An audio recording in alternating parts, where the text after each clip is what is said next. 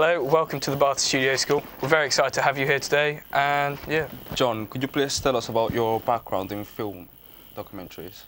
Yeah, firstly, thanks very much for having me on. And I mean, my experience in production and broadcasting, it kind of started back in 1994. So and there was a lot of luck involved in that, to be honest, and that can be the case when it comes to actually establishing a career in television and film. And I just literally, I mean, I don't like cliches, but I was in the right place at the right time in Glasgow, and I was kind of doing media studies. I didn't grow up in Scotland, I didn't grow up in Glasgow, I grew up in Africa, so I'd only been in the UK for a short period of time, wanted something to do, and while I was at this media organisation, being trained in different aspects, I didn't really know anything, to be honest with you. I had no experience in broadcasting at all, and up the road was Scottish Television, and what they would do is they would take people from this media training organisation that I was part of and use them as runners for maybe a week or a month or however long they needed them. So one day they needed someone, and I was asked to go up and speak to someone up there who would later, years later, become a very close friend of mine and my head of department. So you never went in with like any intention of going to do documentary films then? No, not really. I'd always been in South Africa. I trained as a civil engineering draftsman, but I'd always been interested in not necessarily being on camera, but being involved behind in actually creating something on screen. And I'd always been interested in that. But when I was, where I went to school and then college, we never had what you all have here now. There wasn't really any way to get this kind of experience that students now have. So it was very, very limited. The options that I had when I was your age, they were very, very limited. And so the opportunity never really presented itself. And then so it took me to kind of come over here for a holiday. My intention was to stay for a month in the UK and then go back to South Africa, and I ended up staying and then began a career. I'm sure it was a very successful career in broadcasting and a new life in the United Kingdom, and then that's how it began. So, are there any examples like we could have a look at? Yeah. I mean, this I've brought just a short kind of film with me to kind of give you an example of some of the stuff that I've done, and then what I'll do is I'll just play it now. Okay. These are just kind of snippets of what bits of work that I have done. Please excuse how I look in 1996. I was a lot younger, and I think hairstyles of the 90s have a lot to answer for. So, but apart from that, I'll just give you an idea. That was some great piece of footage right there. Okay. Yeah. I mean, that basically, those are just kind of snippets of what has kind of happened. There's been so much more that I've been really, really fortunate enough to have been kind of part of, and I mean 1996 I spent as a production journalist and reporter with the newsroom in Scotland and with Scottish Television, and STV is part of ITV, and how I ended up there was, I went up for that interview that day when they were looking for a runner, and basically if it's one of the things that I want to say to students here is that what they should do, it's just a suggestion on my part, is try and get in somewhere, even at this early stage, whether it be with a local newspaper or a local radio station, anywhere, because that is the difficult part. It's actually getting in. You can have as many qualifications as you like, and that is important. It's massively important, but there's such a high demand for many students all over the country who want to get into this field. So the earlier that you can make contacts with people who work in broadcasting, it doesn't have to be the BBC, it doesn't have to be ITV, it doesn't have to be Sky. I mean, this can be any kind of an organisation that's involved in some kind of broadcasting, that's the key to actually getting in the door. Getting in the door is the most important part of attaining a career in this kind of aspect of media. And then, so I mean, I did that, worked as a researcher on different programs for a couple of years, and then I was moved into current affairs. I went undercover on 3 documentaries, expose productions for Scottish television, and then after I did those 3 undercover programs, I was asked to go into the newsroom, and I didn't want to be on camera. One day I'd just been in the newsroom for a couple of weeks. I'd been doing voiceover reports, and the head of news called me in and asked me how I was doing. I said, yeah, loving it. And he said, how do you feel about being on camera? And I said, well, to be honest with you, would you want to put this face on camera? And I laughed. I said, I'd rather not, really.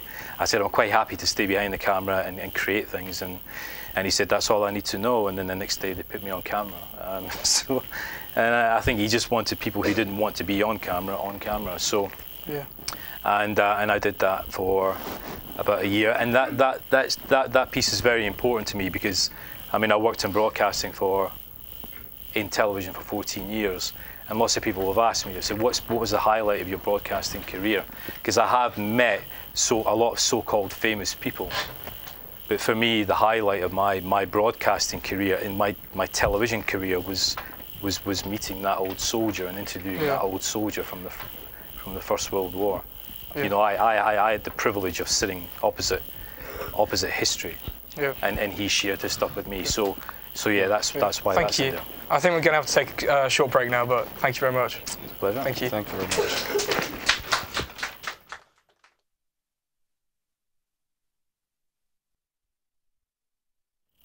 Welcome back to Bath Studio School. We're continuing our interview with John Thomson. Can we carry on talking about your previous footage? Yeah. I mean, as I was saying before the break, you know, the highlight for me during my broadcasting career, it wasn't meeting famous people. It was meeting that old man, that veteran of the First World War, who, if I remember correctly, survived the war, and he was in the trenches from 1914 to 1918. So that in itself is nothing less than miraculous. And I remember what he kept talking about was it wasn't the machine guns or the bombs that seemed to have had the most effect on him. It was the cold. He talked about the cold all the time, and I don't know if many of them froze to death. I don't know the answer to that, but it affected him more, the cold, having to sit in the cold in the mud and all that for all that time. And that's one thing about being an interviewer, and it's one thing that I'll always say to young people who are planning on moving into a career in filmmaking is that really what we do at the end of the day is we are storytellers, and we tell the stories of others, you know, other people who have a story to tell, and that's quite a privilege, and that should always be respected. And because when you find yourself in a situation where you're interviewing someone, especially about something that's deeply, deeply personal to them, you know, it's quite a privilege to actually be able to sit opposite someone and listen to what they have to say. You know, there's a big difference between, say, being a news reporter going out and interviewing an MP or interviewing a doctor or interviewing whoever else for a very quick soundbite to take back to the edit suite, turn it around. Anything it's newsworthy, get it out, because that's what you do in news. But when you're sitting down, you're spending time with someone, and they're talking about something that's really deeply personal to them, then you know you need to. There's only one way to get someone to open up about stuff, and that's to spend time with them. And beforehand and establish a rapport. It's absolutely paramount to anyone who's thinking about going to documentary filmmaking. You don't just turn up with someone and then start asking them questions and then walk away. You know, you need to get to know them. So how did it make you feel when you were talking to that veteran? It was very moving. It was very, very moving. I mean, to be honest with you, I couldn't actually believe that I was there, because I couldn't actually believe that I'd managed to find one, because in 1996, when that was a special report that went out on Scotland Today in Scotland, and he was 101 then. Yeah. So he won't be around anymore, and so it was quite a surprise to find a soldier who was still alive, and it was very, very, very humbling, very, very humbling, and. I'm not interested in famous people or so-called celebrities, and I have met quite a few, more so to do with football, because from the newsroom I was asked to go in to the sports department as an assistant producer, and then I went on to become producer director in sport. So I have met quite a few well-known footballers, and but that the old man, the soldier, was. He's the highlight of my career, really, so far. Yeah. So now, moving on a bit, can you talk to us through your documentary making? I think for anyone here who is serious about becoming a filmmaker, I think the first thing is you have to really want it. You have to really want it, because you're gonna have to fight for it. You're going to have to persevere, and you're going to have to make the contacts that I mentioned earlier on. You'll need to get to know people who are in the business, and through that way, you'll start to find yourself kind of meandering through the industry. When it comes to actually constructing a documentary, I mean, obviously you're telling a story, and the story will come from an individual or two or three people. And really what you have to do then is you have to get to know them. A documentary really is about, for me, it's about people or a person talking. If it's just one person, then as an interviewer and as a filmmaker, my job is to build a rapport with them, make sure they're completely at ease. I never ever go in with a list of questions. I never have done. And the reason for that is the first job that they sent me out to cover, the first news story they sent me to cover out in the newsroom. I had a mentor in the newsroom. There was a journalist who'd been there for years, and he was just making sure that I was okay. So they sent me out on my first job, and I was getting ready to leave the newsroom, and I was writing down all these questions to ask. And Mike kind of sidled up to me and he said, "What are you doing?" I said, "I'm just writing a list of questions for the interview. The crew are meeting me around the back in 20 minutes. So I'll just draft up a list of questions now." And he just said to me, he said, "If I ever see you do that ever again, I'm going to put my foot so far up your backside." And I said, "Well, why? I need questions. I'm going to interview someone." He said, "You need one. You need one to get them to start talking." He said, "After that," he said, "you should be listening to what they're saying. They will be giving you the questions in their answers, because if I'm not listening, if I'm focusing on my next question, I'm not listening to what this person's saying." Yeah. And it makes perfect sense.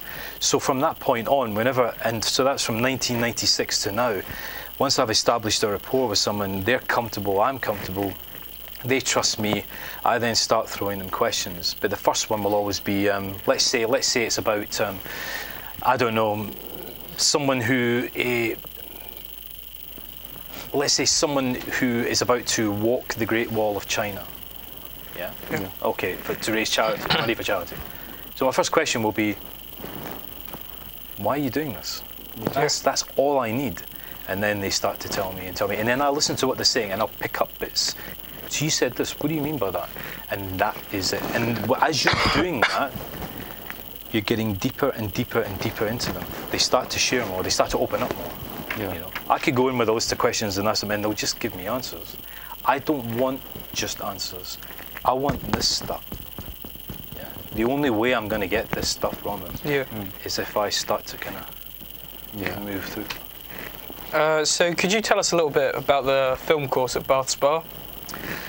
The film and TV course at Bath Spa is it's fantastic. It really, really is. It's still quite. It still has a relatively small number of students, so it's a very intimate course. So getting access to the lecturers and the technical demonstrators, the people who work there, the staff, is very easy. The facilities that they have there, they pretty much have an actual television studio gallery in the uni, and it's a fantastic course, and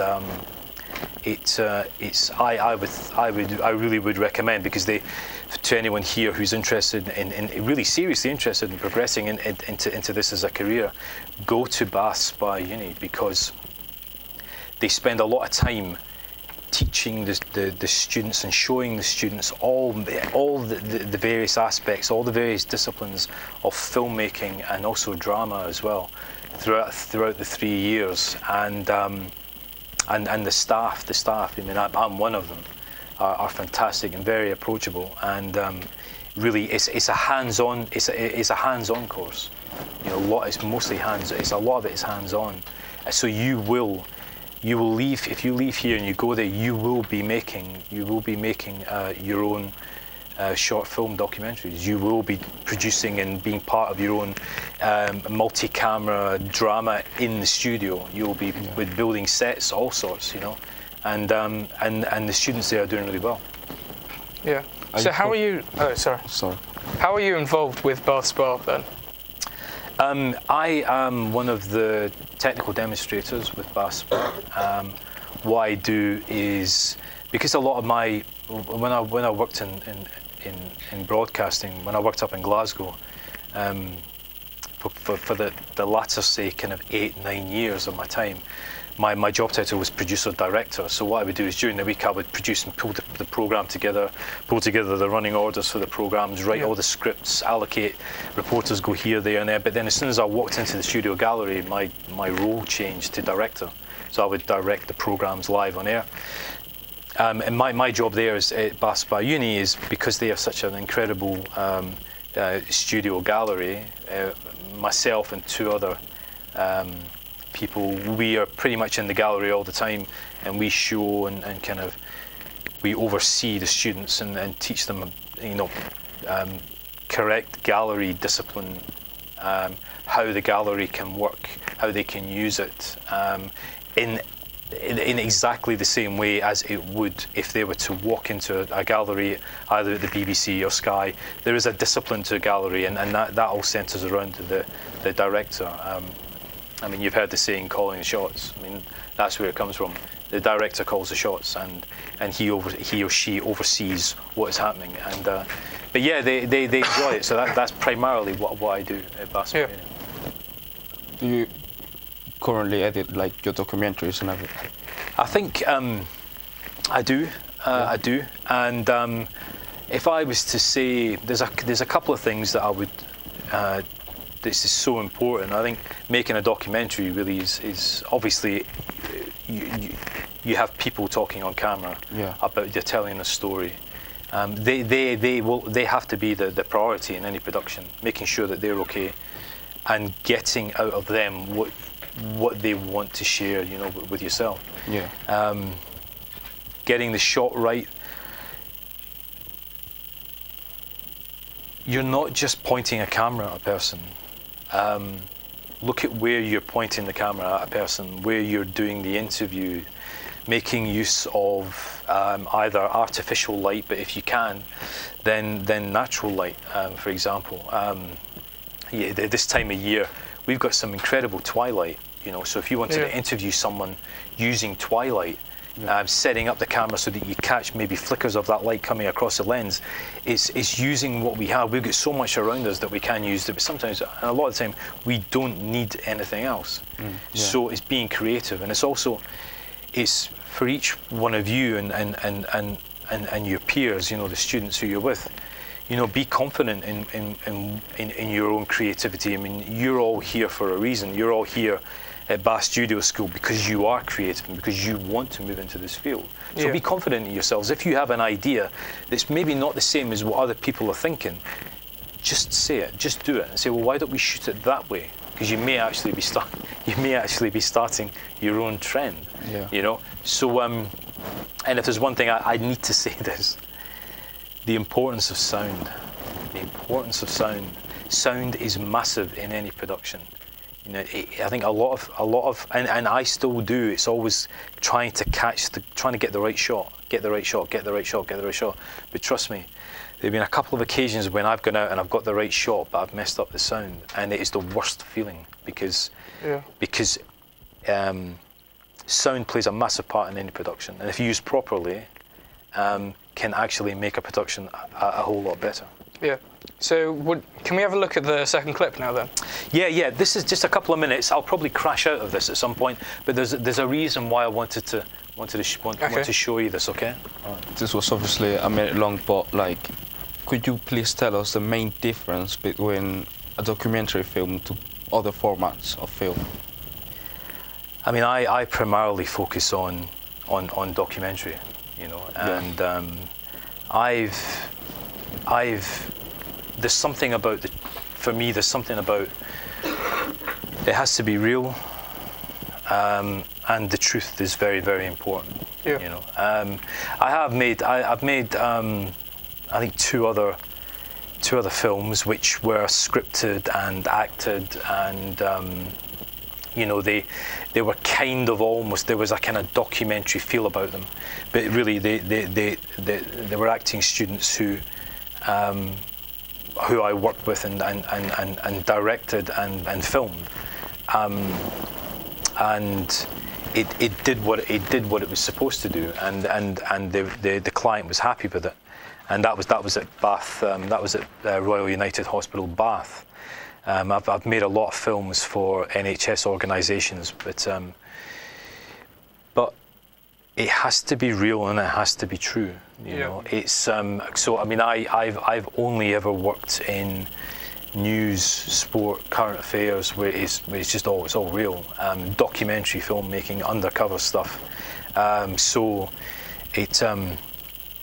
I mean, that, and I don't think. I mean, that film that you've just seen the clip from now, I mean, that runs 22 minutes. But that guy, it was just, I just wanted you to see that. He was sitting opposite me, and he was telling me about how he abused heroin, and he used heroin and alcohol and all sorts of other drugs. How he comes from a very loving family. His mum is a policewoman, his dad's a builder. You know, his brother, just like one of you guys, you know, and this guy in the film was he could have swam for England. He was a very, very gifted footballer, but he is the type of person who as when he was younger, he started messing around with drugs, and that was it.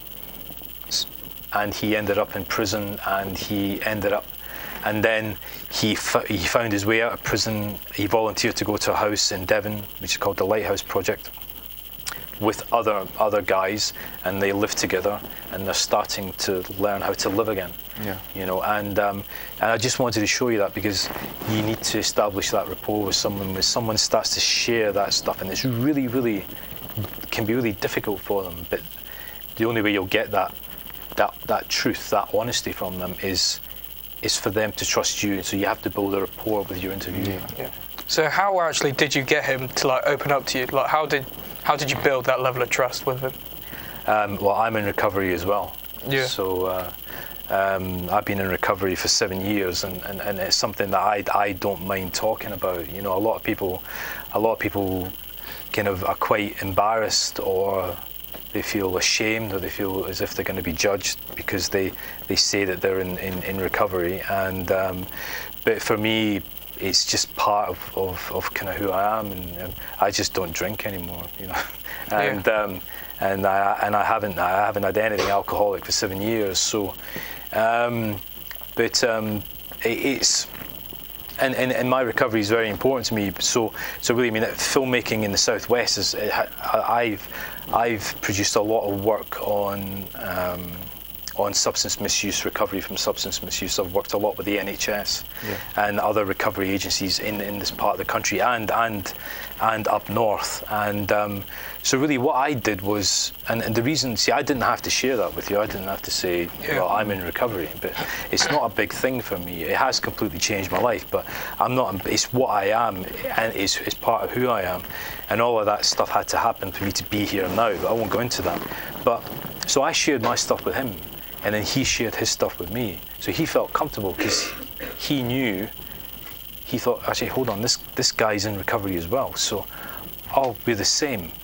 And as soon as we established that rapport, he relaxed, because he knew the questions I was asking him. I kind of knew the answers, but I needed him to say them. You see, and so as an interviewer, you use your own experience in life to identify, if you can, with who you're interviewing. So if you have had a similar experience as someone who you're about to interview, you can identify with them. You say, you know what, I know what you mean. This happened to me, and then that happened to me. So, or my brother this, or my sister that, or my mum and my dad. If there's something that you've got a life experience which relates to the person who you're about to interview, use it, because that will put them at ease as well. So I mean, I've interviewed women in a women's prison not far from Bristol. I was one of the few to be allowed to go in with a camera and interview them, and that was powerful for me. That was because as soon as they found out that they were in for all sorts of different crimes, but they all had issues. They all had problems with substance misuse. And I thought, when I went into the prison, I said to the officials in the prison, I said to the staff, I said, they won't speak to me because I'm a man. There's no way they're going to speak to me, because most of them had been in some way or another abused by men as well, you know. But as soon as I said to the women who were in the prison, we all sat down in a room, and I told them that I was in recovery, and that's why they were there, to find recovery. They started talking to me. Yeah. And there was a lot of incredible stuff caught on camera. So could you run us through like the average day of like filmmaking? Like, what's the process like?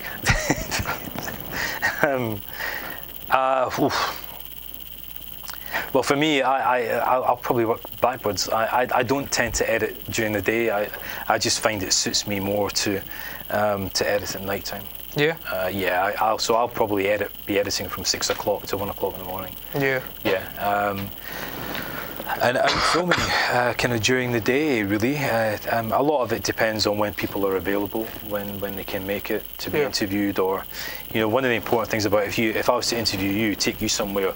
One of the things I would say is if I was to interview you on what your kind of aspirations are for the future and where you see this taking you, I think one of the first things I'd say to you is, well, where do you feel comfortable in Bath? What is a place where you go to that makes you feel comfortable, that you can relate to? You know, I mean, is there a place that is kind of your place? I'll ask you the question: is there a place where you feel comfortable? Anywhere. Yeah, anywhere. What about your hobbies? Just watch football. Go out. Right. Okay. Do you play football? Not yet. Right. Okay. Do you have a team?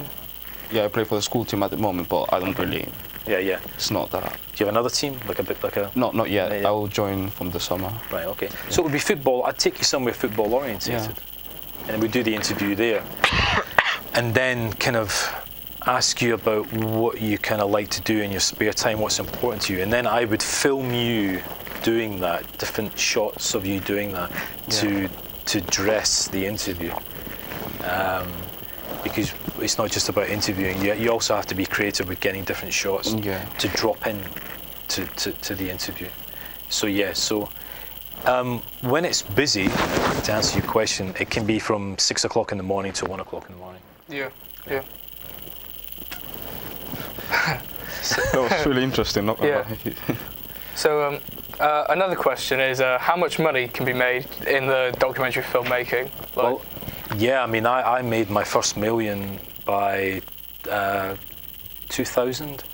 I'm on my 10th million already, and the honest answer to that is I think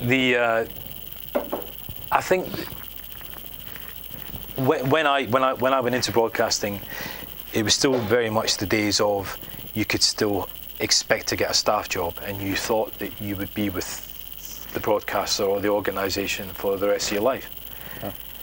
But that doesn't happen now. It's become quite a kind of transient industry. It's very fluid.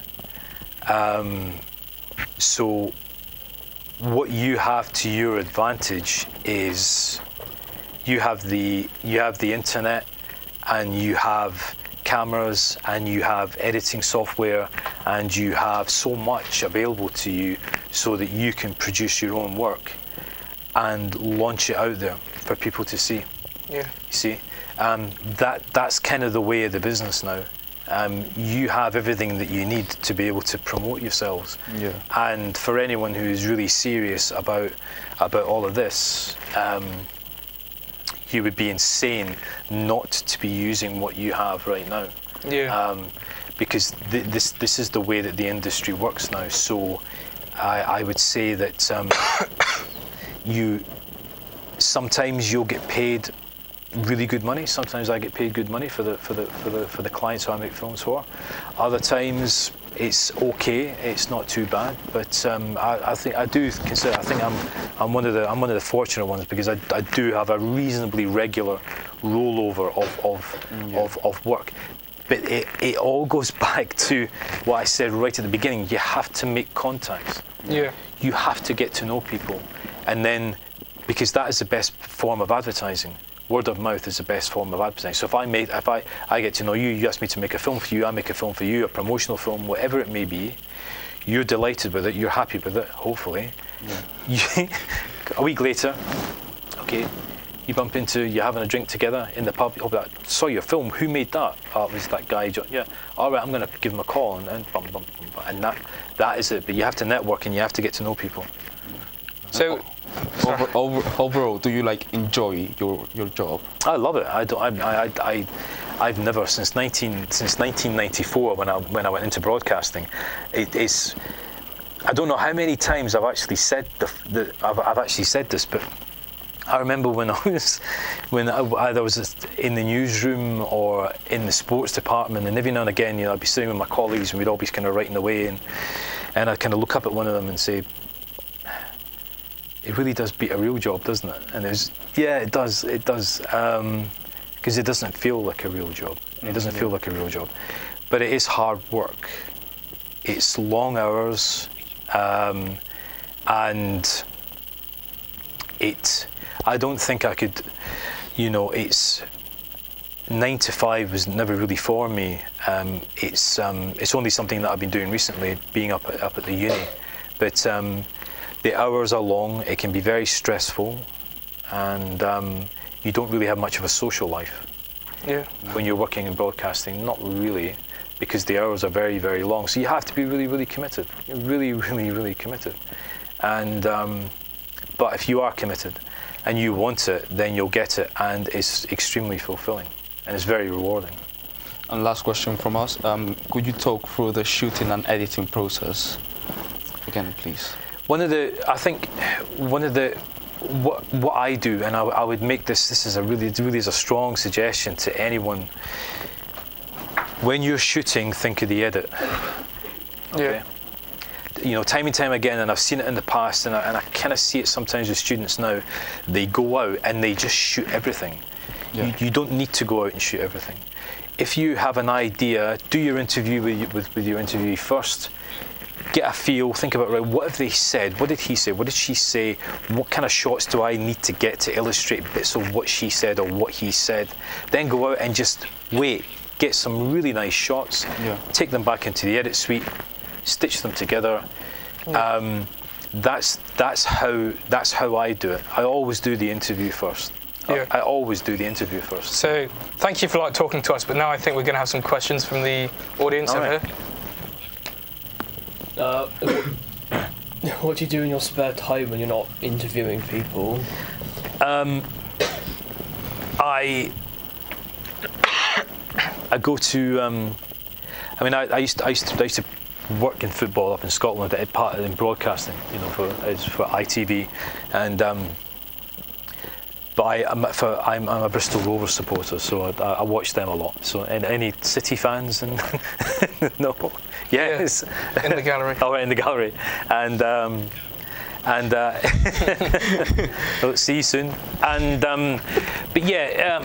To be honest with you, in my spare time, I do research into something that I've been doing for a couple of years. It's to do with kind of ancient medieval history. So I just like to shut myself away and I do research on that by myself. But to be honest with you, I don't really get a lot of spare time. It's because when you're freelance, you're always, if you're working, you're busy. If you're not working, you're trying to find work. So it can be really full on. But I enjoy it. Next question, please. Yeah.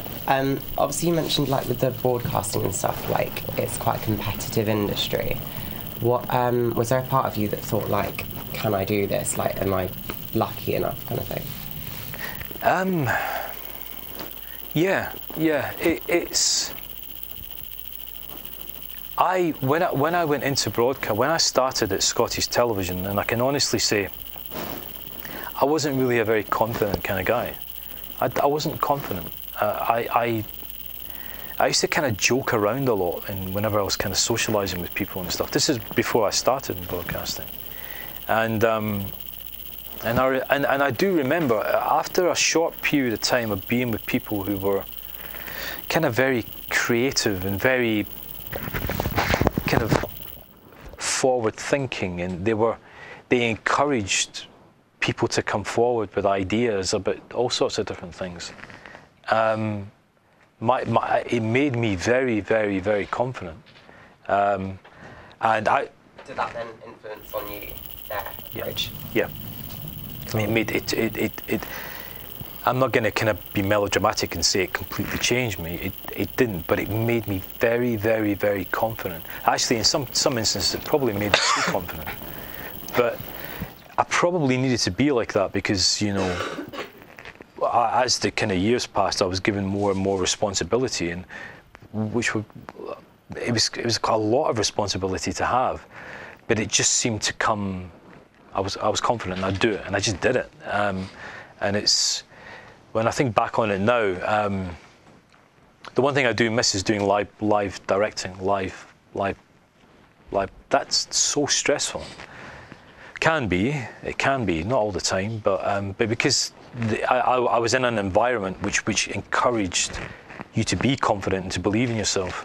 It was something that we all. I'm not saying we became addicted to it, but everyone talked about it. Everyone talked about that buzz of being in the gallery, of being alive. So it did. It helped me. It helped me as a person. It was never just a job. And then I met friends, and then we all became good friends. And the production team who I worked with in sport, there was probably about 12 of us. We became like a family. We did everything together because we worked anti-social hours. We never had days off when everyone else had days off. Sometimes we didn't have days off. And we became very, very close. So we were together for about 6 or 7 years. And we were like kind of brothers and sisters.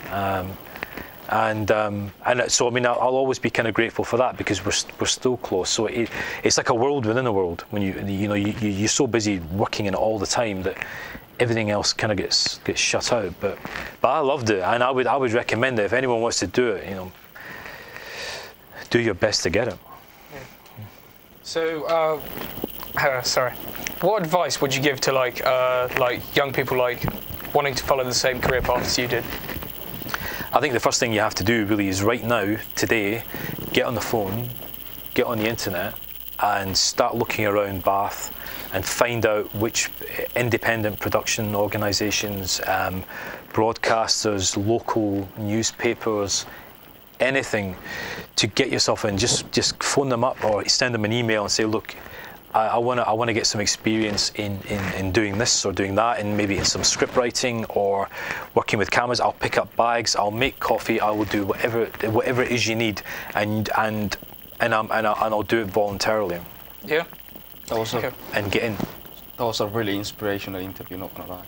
Oh, thank you for having us today. Thank you for having me. So yeah, thank you very much. And that's it. Is that it? Yeah.